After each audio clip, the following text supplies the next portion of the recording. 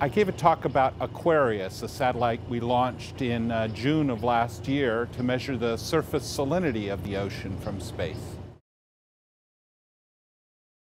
So there are really two threads to the significance of surface salinity in the ocean. One is an indicator of the water cycle on the planet. Evaporation and precipitation over the ocean change the surface salinity.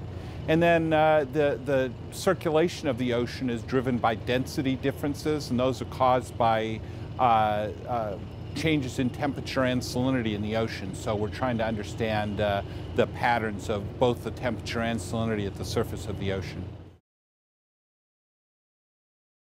So the whole ocean industry really depends on, they're trying to forecast the circulation of the ocean, changes in the ocean, and so we combine the information from space with a lot of the instruments that are on display here for measuring these same quantities in situ from ships.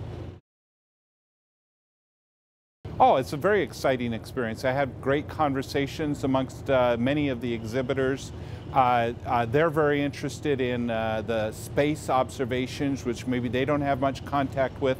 And then I, sitting in in Washington, D.C. at NASA headquarters, don't have a day-to-day contact with all the real instruments for the ocean. A key part of this conference is bringing academics together with industry and having this conversation that we don't have enough of.